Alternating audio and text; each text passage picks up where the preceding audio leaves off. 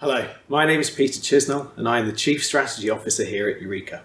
Since 1985, Eureka has invested billions of euros into European innovation projects, creating hundreds of thousands of jobs and products that have changed society and people's lives for the better. In this, our 35th year, we take a brief moment to review our achievements. Chip and PIN credit cards, digital radio, developing 3, 4 and now 5G technologies, medical devices, drug candidates, electric transport solutions, clean energy generation and more. Eureka's support schemes are open to all, easily accessible and designed to offer help no matter what your innovation is. One of our biggest schemes is Eurostars, which has been delivering a high quality support to SME-led research projects since 2008. When I joined Eureka over a decade ago to help coordinate a small funding programme aimed at innovative SMEs, I hoped, but really could not have imagined what Eurostars would become. I've seen it grow from 20 European countries into a truly global programme, active on 4 continents.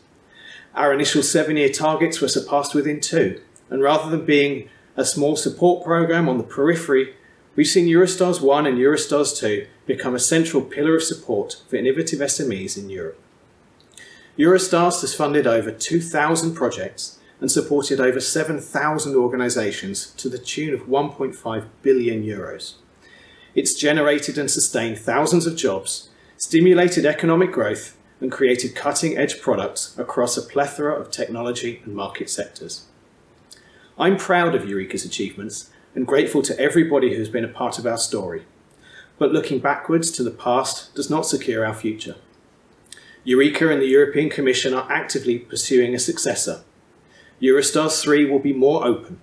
It has a broader target group and the eligibility criteria have been streamlined. We're looking for excellent ideas for the future, not benchmarking what you've done in the past. We will ensure that our transparent evaluation systems perform to the highest levels, but we will accelerate them, meaning successful applicants will know their results and sign contracts faster than ever before. And we're working to ensure we accompany our SMEs on their innovation journey. Writing checks just isn't enough. We're working to establish links with Eureka clusters, Global Stars, the European Innovation Council, and other parts of Horizon Europe to give our SMEs the very best chances of achieving and sustaining success. The advent of new Eureka under the Austrian chair is an exciting opportunity for reflection, new ideas, and meaningful change. But there is no old Eureka values and no new Eureka values. Our values of supporting industry and academia, of helping creative and innovative ideas and enhancing international cooperation are the same. And as we look to the future, I invite you to join us in our journey towards driving creativity, innovation and discovery. Ladies and gentlemen, Mesdames et Messieurs, meine sehr geehrten Damen und Herren, it's a pleasure for me to be at the 35th anniversary of Eureka and looking back to the success stories which were produced within Eureka. If we know that 7,500 research and development projects were done and that it's also done on the international level, we can be proud. We all know that the new Horizon Europe program, which is staffed with 95 billion euro, so it's a 30% increase to the Horizon 2020 program, is an important part of the overall success story. And I was a member of European Parliament and responsible for the budget. And you know, budget plays always a key role, but also in the ITRE committee, which is in charge of industrial policy, it's for telecommunication, research and energy. We always took care on the development, especially for SMEs in the innovation area. I was also chairman of STOA, and STOA is Scientific Technology Options Assessment. And we look to the main areas where Europe and the globe needs help from science and from the economic side, and that education at least is the key for success.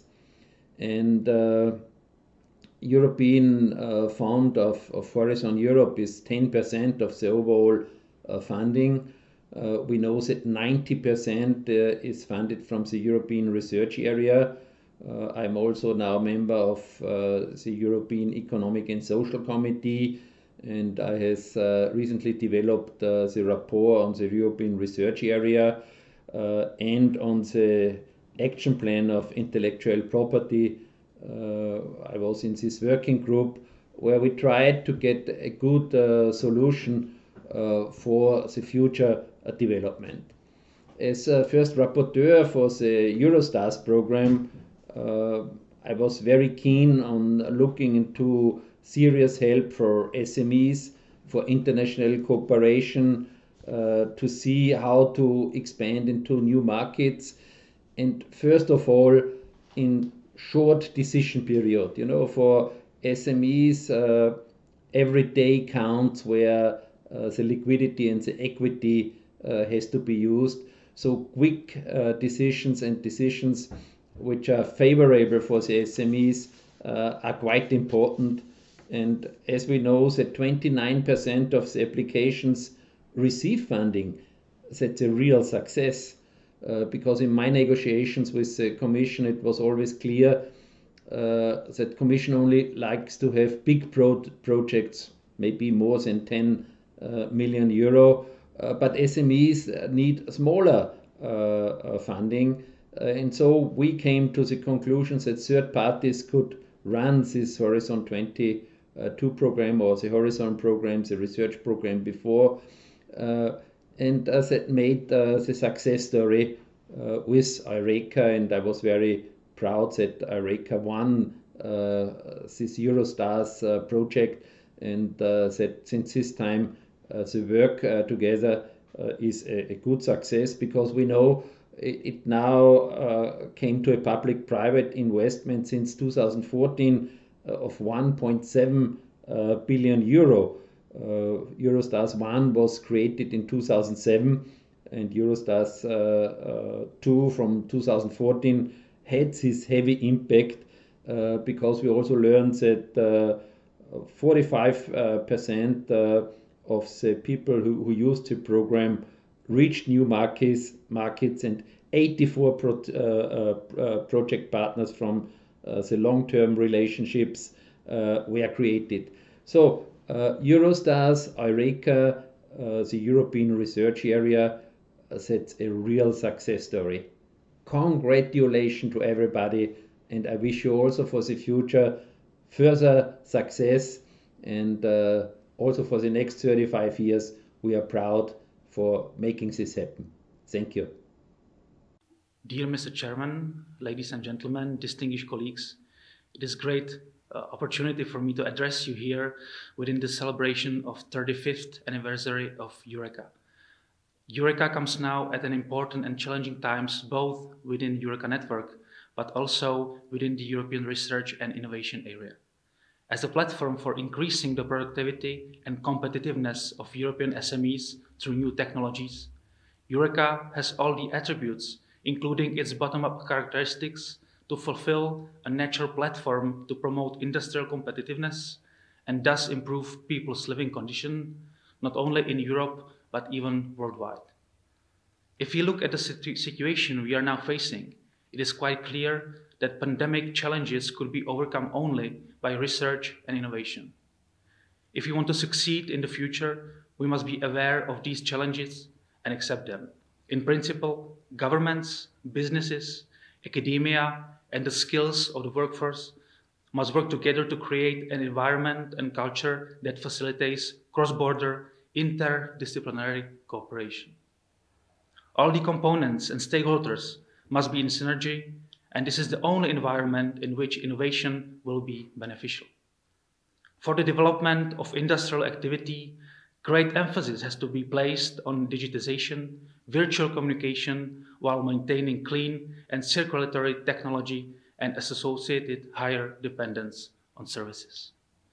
We need and appreciate the role of EU to facilitate and add to these efforts, in particular by improving the framework conditions, promoting research, excellence in education and entrepreneurship, promoting better links between industry, especially SMEs, and research, and promoting mutual learning policies. It also means to upgrade cooperation between all actors on different levels in the European research area. That being said, I consider it essential to look for broader and stronger links between Eureka national funding mechanism and its relationship with the international network. There is a very clear example on the ongoing process of Eurostars 3, which is an important part of European innovation system of Horizon Europe, which will have a partially different and improved framework than the previous one, and the changes will be reflected at Eurostars national levels and building existing administrative procedures. As Eureka considers at this moment its next steps, I urge any dialogue on innovations to be made in a context with our partners from associated countries, and demand should be projected into renewal of European research and innovation landscape. Then the role and responsibilities implemented by Eureka will be even more productive and efficient. I'm sure that Eureka platform has an irreplaceable impact and will continue to use its advantages in shaping its future and creative strategy for international cooperation in global context. Thank you for your participation. Ladies and gentlemen, dear friends, it's a great pleasure for me to participate at the virtual Eureka 35-year anniversary week event and to highlight the importance of relevance of this truly European intergovernmental initiative in the European innovation area. Eureka has played a key role during its 35-year history in enhancing European competitiveness and fostering innovation. Since its launch, the program has proved its added value for European industry, serving as a flexible and efficient platform for international cooperation between innovative businesses and research organizations. Its open and bottom-up nature, high-quality services of the Eureka network, its ability to mobilize national financial support are the key assets which address the real needs of the European enterprises. Providing support to innovative businesses is particularly important in these critical times when our economies and our SME sector is hit hard by the pandemic, and research and innovation should be essential to ensure a sustainable and inclusive recovery while boosting the resilience and competitiveness of our economies. Eureka has always been able to adapt itself to the changing RDI landscape in Europe by introducing new innovative forms of cooperation such as clusters, umbrellas, and Eurostars. One of the greatest success stories of the program, which pools national and EU budgetary sources to support the most innovative SMEs in Europe and beyond.